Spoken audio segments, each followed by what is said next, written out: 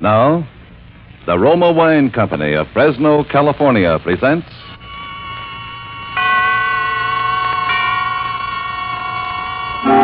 Suspense. Tonight, Roma Wines bring you a play of suspense and smiles, starring William Bendix and Alan Jocelyn. Suspense is presented for your enjoyment by Roma Wines. That's R-O-M-A, Roma Wines. Those excellent California wines that can add so much pleasantness to the way you live, to your happiness in entertaining guests, to your enjoyment of everyday meals. Yes, right now a glassful would be very pleasant, as Roma Wines bring you a remarkable tale of suspense. And with Raymond Chandler's satirical suspense tale, Pearls Are a Nuisance. And with the performances of William Bendix and Alan Jocelyn, Roma Wines hope indeed to keep you in suspense. It's quite true I wasn't doing anything that morning except looking at a blank sheet of paper in my typewriter and thinking about writing a letter. It's also quite true that I don't have a great deal to do any morning, but I like not doing anything. It gives me something to do.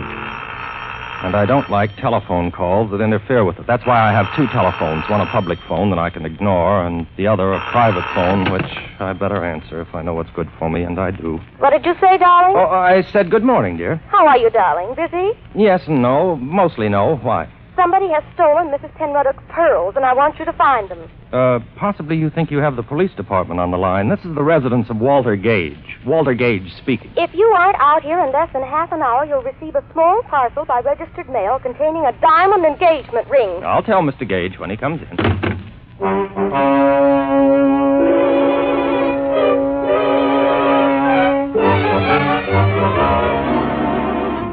No, I went naturally. I even hurried. Ellen's voice has that effect on me. I think it's the way she says. Walter, darling. Yes, Ellen. Mrs. Penruddock's pearl necklace has been stolen. So you said on the telephone. My blood pressure remains normal. It's a string of 49 matched pink pearls that Mr. Penruddock gave his wife on their golden wedding anniversary. Only 49 pearls for 50 years of marriage? Wonder which was the bad year. Oh, shut up, darling. Yes, dear. The worst part of it is the pearls are false. False? Well, evidently they're all bad years. Don't be silly, Walter. The pearls were real enough when Mr. Penruddock gave them to us. The fact is, she sold them and had copies made. Those copies have been stolen. You've got to get them back, Walter. Well, what does it matter if they're false? Well, she's terrified that the thief will blackmail her when he finds out they're only imitations. If Mr. Penruddock ever hears that she sold originals... I begin to see what might be described as daylight. But where do I start looking for these baubles from which your elderly employer is so loath to be separated? Because I know who stole them. The chauffeur we had here a few months, Walter. A horrid big bruiser named Henry Eichelberger. He left suddenly the day before yesterday for no reason at all, without a word. I'm sure he stole the pearls. How big did you say he is? About 6 feet. Well, in that case... 3. 3? 6'3"? 3. I'm sure he didn't take them, dear, couldn't have. He tried to kiss me once, Walter. Oh, he did? Tried to kiss you, huh? Where is this big slab of meat, darling? Here's the address he gave me when he first came here to work. Sounds like an unpleasant neighborhood. Not half as unpleasant as it'll be for Eichelberger when I arrive. Tried to kiss you, did he? The pearls are the important thing, Walter. And be careful. He's 6'3", remember? I find it difficult to forget.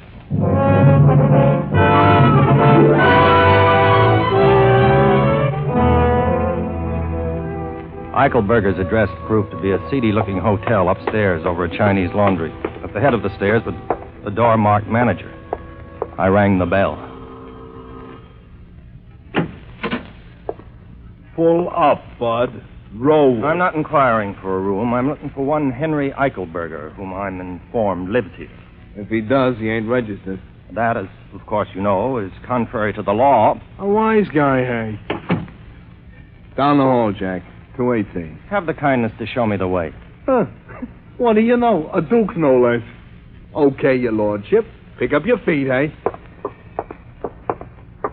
This is it.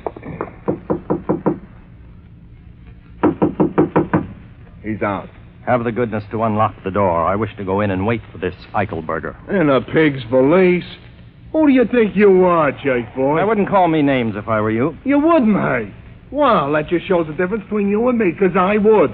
You want to make something out of it, hey? Yes. What? Oh. Hey, that wasn't fair. You got 20 years on me, hey? Well, open the door, hey? I have no time to argue with you. $1. $2, and I won't even tell Eichelberger when he comes in, hey? That is a deal. Brother, you can hit. I'll say that for you, hey? Thanks, hey. Here's your money. If you hear any noises later on, ignore them. If there's any damage, it'll be paid for generously. I hope you know what you're doing, hey?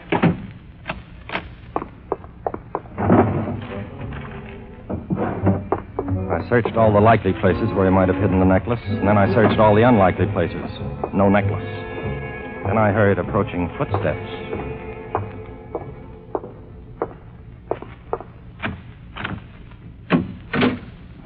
How did you get in here, Sonny? The explanation of that can wait. I'm looking for one Henry Eichelberger. Are you he? Get you, a real comedian. Wait till I loosen my belt before you make me laugh. My name's Gage, Walter Gage. Are you Eichelberger? Give me a nickel and I'll tell you.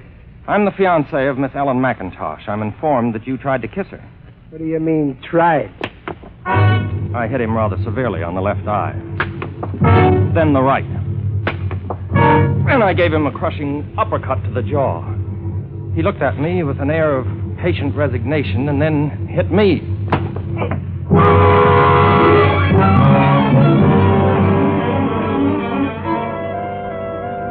I bent over and took hold of the room with both hands and spun it. When I had it nicely spinning, I gave it a full swing and hit myself on the back of the head with the floor.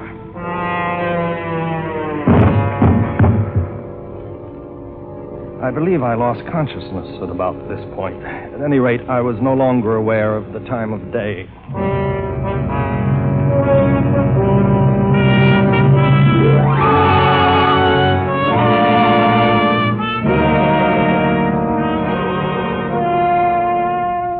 For Suspense, Roma Wines are bringing you as stars Mr. Alan Jocelyn and Mr. William Bendix, whom you are hearing in Pearls Are a Nuisance by Raymond Chandler, which is Roma Wines' presentation tonight of Suspense.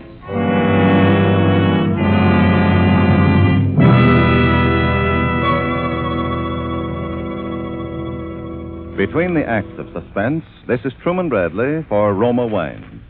We quote now a brief word from the famous hostess, Elsa Maxwell. The delicious flavor of tender broiled chicken, the succulence of spring lamb garnished with mint leaves, deserves the matchless flavor complement of Roma California Sauterne.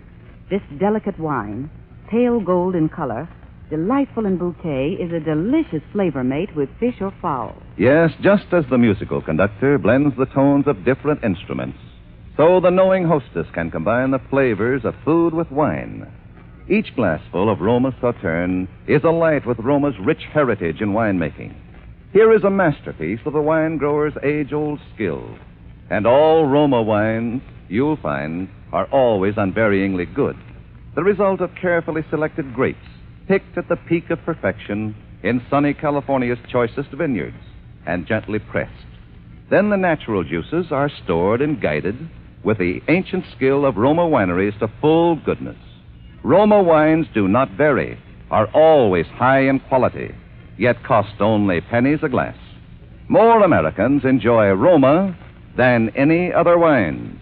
R-O-M-A, Roma Wines.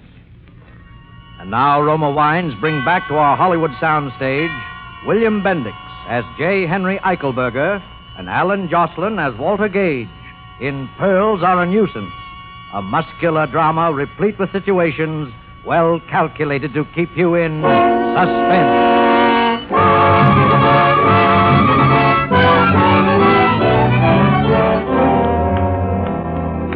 While I was thinking about the possibility of getting back to my feet in the very near future, a wet towel began to slap at my face, and I opened my eyes.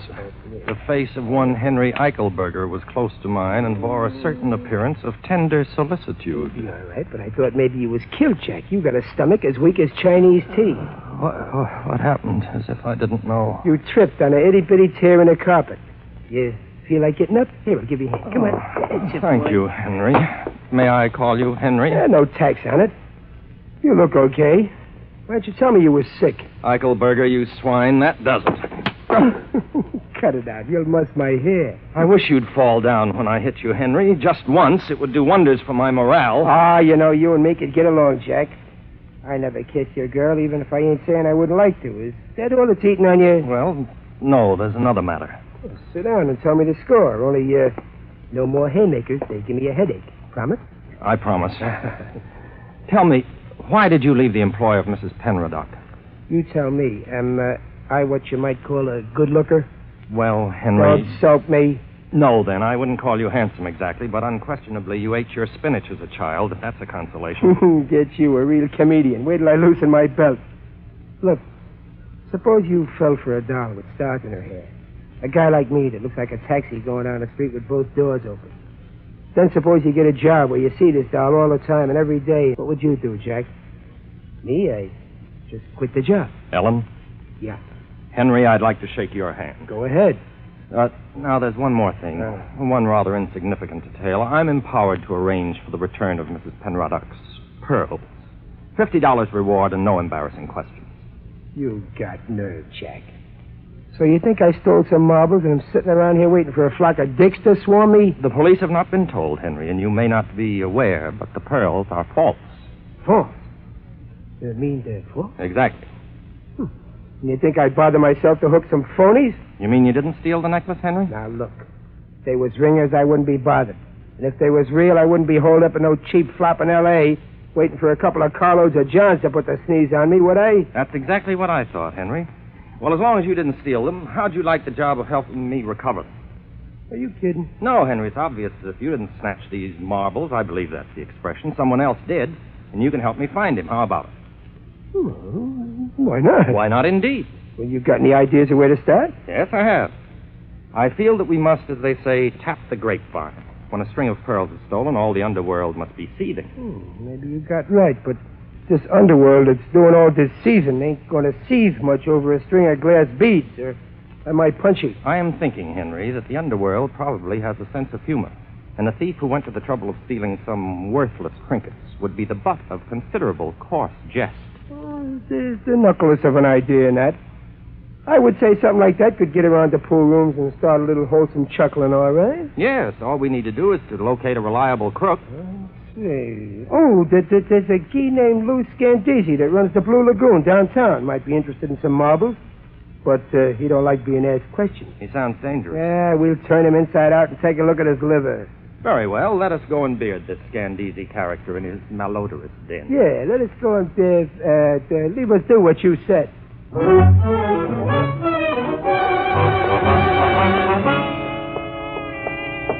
Mr. Scandisi's Blue Lagoon wasn't difficult to find. It was a rather soiled establishment, bathed in an unpleasant blue light. Henry and I went through a small, dim dining room to a door marked private.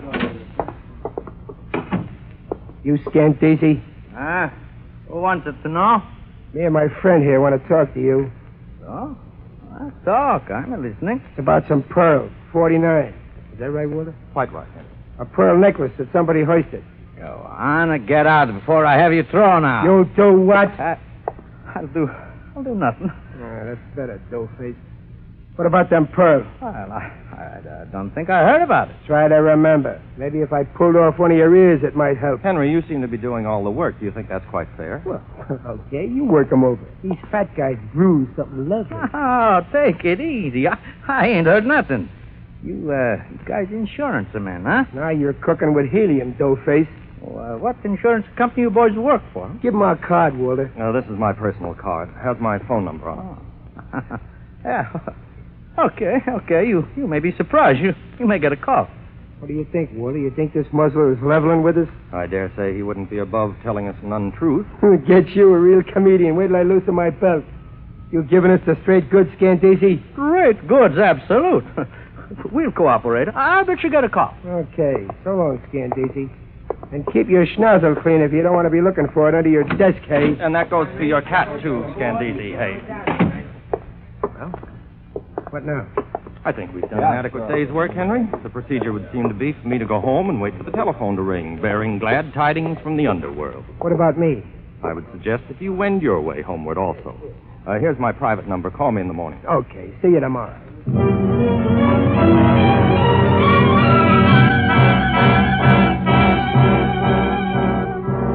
I went home and waited for the phone to ring. I must have fallen asleep after a while. It was quite dark. when the call came through. Well, here goes.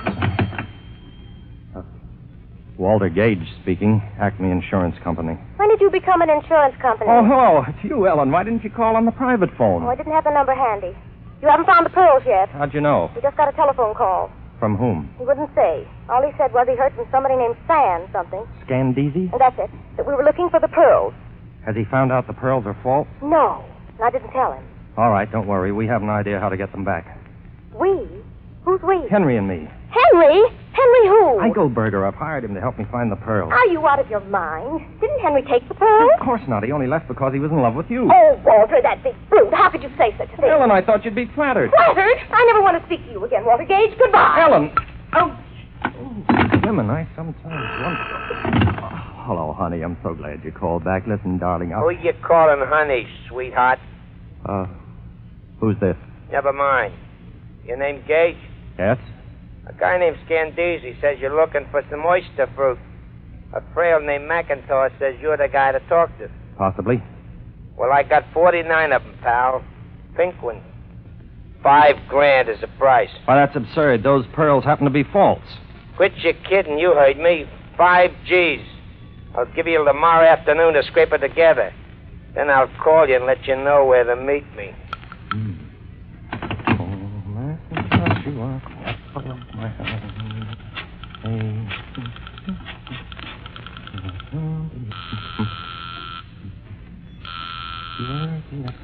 Hello? Ellen, this is Walter. I told you I never wanted to speak to you again. All right, I won't speak to you. Just tell me the name of the man who sold Mrs. Penroddick's pearls for her. Gallimore, Roger Gallimore. He has a jewelry company downtown. Thank you. Walter! How do you like it, darling?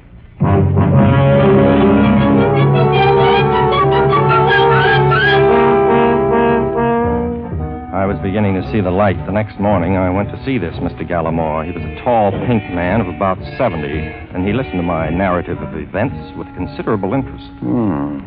5,000 seems like a good deal for a string of false pearls. Yes, indeedy. And you know what I think, Mr. Gallimore?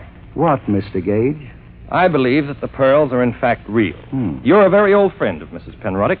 Perhaps even a childhood sweetheart. When she gave you the pearls to sell, you didn't sell them, Mr. Gallimore. Instead, you gave her $20,000 of your own money and returned the pearls to her, pretending they were imitations of the original necklace. Son, you think a lot smarter than you talk. I try very hard, Mr. Gallimore. And I'm correct? Embarrassingly so, Mr. Gage. The pearls are real. Now, what would you like me to do? Give me $5,000 with which to get them back.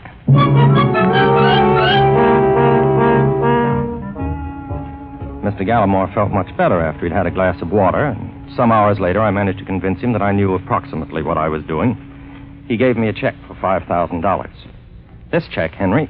You mean he gave it to you? 5,000 fish, just like that? You have said it. Well, I'll be a Mickey Finn at a woman's club lunch.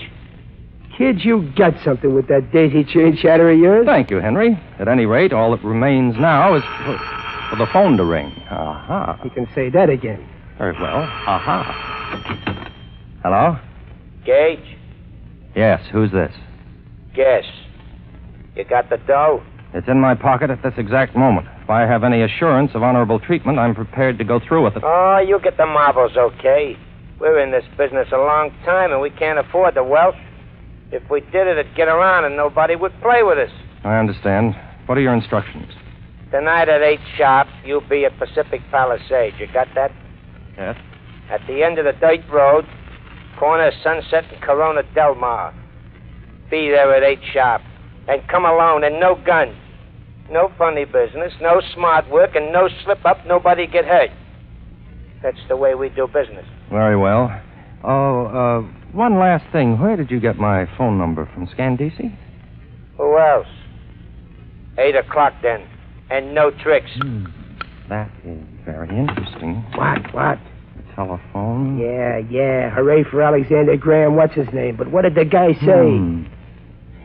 Oh, yes. Yeah. It's all arranged, Henry. I'm to meet them tonight, all by myself, and give them the money. All by yourself, huh? Get you, a real comedian. Wait till I loosen my belt. They'll take the dough and leave you laying there bleeding all over yourself, and they'll still have the marbles. I ought to go with you. Henry, it's my duty, and I must brave these monsters and human guys alone and unattended.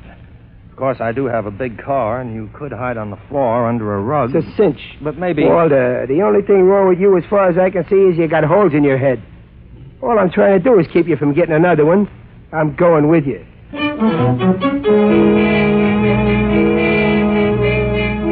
it was settled. Henry was to go with me.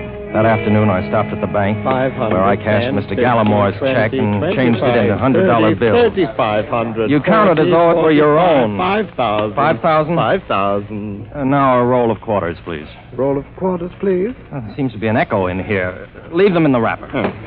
Ooh, quite heavy, aren't they? Yes, aren't they?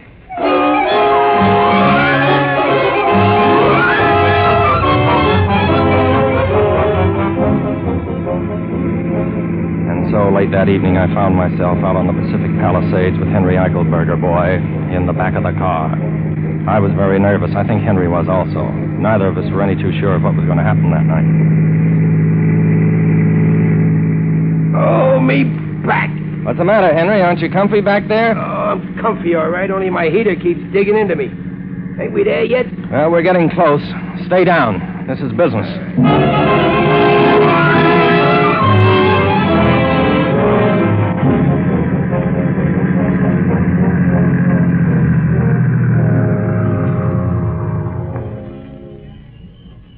This is the end of the line, Henry. Be careful, they're probably watching me. Okay. What's that? Oh, it's me, Walter. My gun is breaking my back. Well, stop sitting on it. I did. Anything stirring? No, keep quiet. I'll make like a little mousey.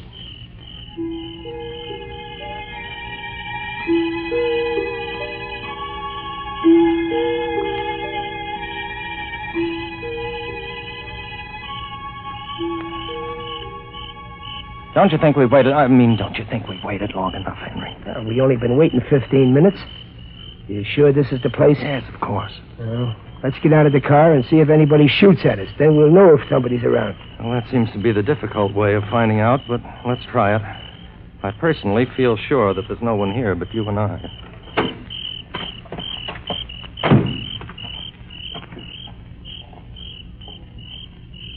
Suckered. You know what happened, Walter? What do you think, Henry? Well, it was just a tryout, that's all.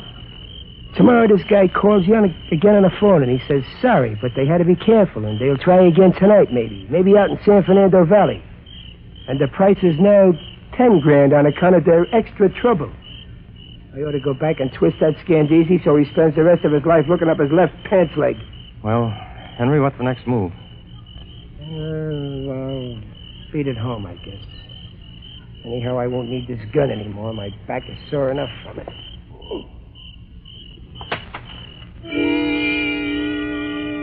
We stood there and looked at one another, Henry and I. He doubled his hands into fists and shook them slowly in his sadness. I, too, was melancholy. In the brief time I'd known Henry, I'd grown very fond of him. Yeah, that's it, all right. Nothing else to do but beat it on home. That's all is left to us. I took my right hand out of my pocket. I have large hands. In my right hand nestled the roll of quarters I'd gotten from the bank that morning. My hand made a large and heavy fist around them. Henry didn't notice. What are you looking at me so funny for, Walter? I just wanted to say good night, Henry. You had 2 strikes on me. Well, this is the big one. I don't get it. He got it then. My fist, with nearly a pound of metal in it, caught him squarely on the jaw. For a moment, he wavered back and forth on his feet, and then... Henry Eichelberger lay motionless on the ground, as limp as a rubber glove.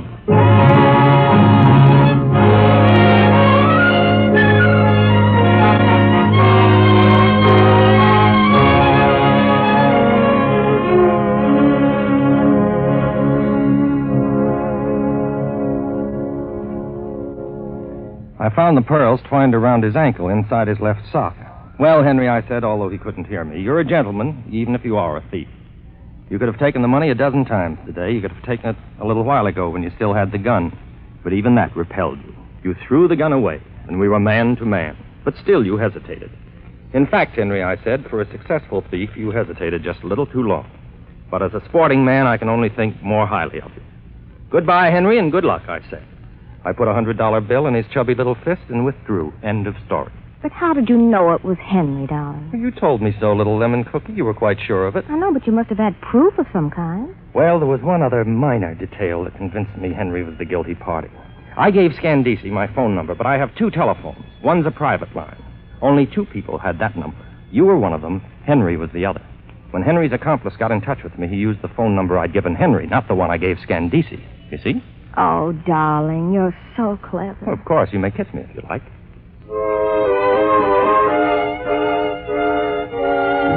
A few months after Ellen and I were married, we received a letter postmarked Honolulu.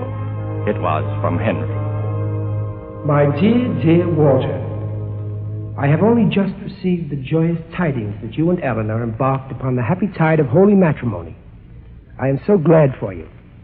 I often think of you, Walter, particularly with an overwhelming curiosity as to what it was you struck me with that night. Ah, well, I dare say it can only be conjecture on my part now. A hammer, perhaps. That I allowed my jaw to be exposed to your weapon while I stood there meditating as to whether to take your 5,000 then or wait for 10 the following evening was a human error of judgment. At any rate, I entertain no feelings of ill will toward you. On the contrary, I am indebted to you greatly. The ease with which you talked Mr. Gallimore out of $5,000 has changed my life.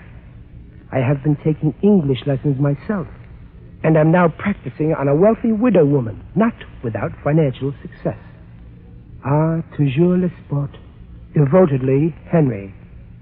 P.S. Was it perchance an anvil, I wonder? You know, Henry wasn't such a bad fellow. All I really disliked him for was his barbaric English. Now he's changed that. Maybe I should have married him. What do you think, Walter? Oh, gets you a real comedian. Wait till I loosen my belt. And so closes Pearls Are a Nuisance, in which Roma Wines have brought you William Bendix and Alan Jocelyn as co-stars of tonight's study in Suspense. Suspense is produced, edited, and directed by William Spear. Before our stars return to the microphone, let me say a word for Roma Wines, the sponsor of Suspense. Elsa Maxwell's hospitality is always simple and unaffected.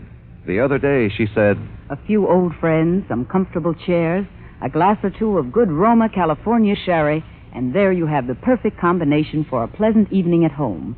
In fact, you'll find the light, nut-like flavor of this glorious amber golden Roma sherry is delightful any time. A delicious prelude to dinner, a gracious note of hospitality whenever friends drop in. Best of all, Roma Wines are so reasonably priced, any family can afford to serve them regularly. The goodness of Roma Wines can add a lot to the joy of your daily living. Always delightful, always unvaryingly high in quality, yet cost only pennies a glass. And the next time you use vermouth, sweet or dry, use Roma vermouth. Zestful, herb-flavored Roma vermouth is blended, mellowed, developed, and bottled in California with all the traditional winemaking skill of Roma wineries. Try Roma vermouth soon, won't you? This is Alan Jocelyn. I trust that you dyed-in-the-wool suspense fans who are accustomed to somewhat heavier meat on these Thursday dramas weren't displeased with our efforts in the interests of gaiety and insouciance. Do you concur, Mr. Bendix? Who gets you, a real comedian? Wait till I loosen my galluses. Courtesy impels me to tell you that Mr. Bendix here is being heard weekly on his own radio show, The Life of Riley, and Paramount impels me to say that he'll soon be seen in their production 2 years before the match. Permit me to return the favor, hey? Alan Jocelyn is soon going to be seen in the 20th Century Fox 30th anniversary production, Colonel Effingham's Race. Thanks, Bill. No, not at all, not at all. Next Thursday, you will hear John Payne and Stuart Irwin as stars of Suspense. Presented by Roma Wines, R-O-M-A, made in California for enjoyment throughout the world. This is CBS, the Columbia Broadcasting System.